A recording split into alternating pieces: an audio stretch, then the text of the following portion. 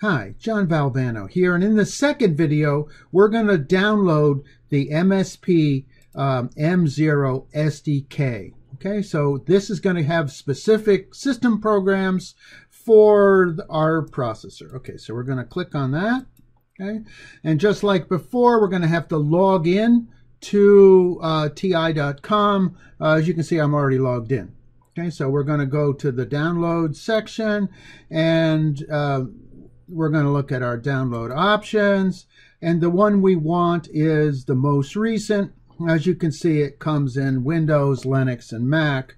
This is a Windows system, so I'm going to click on this, and there goes the downloads. All right.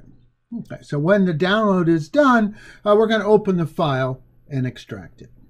Okay, here we are in the downloads folder, and we're going to double click the installer. Okay, here we go. Install. Yep.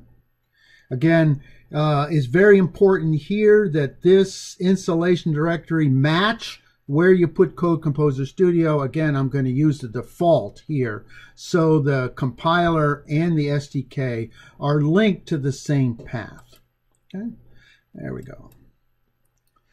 All right, what we're downloading are example codes and driver functions for the MSP M0, and our particular one is the MSP M0G 3507. Okay, done. All right, I don't need to see the release notes. And then I'm going to hit finish.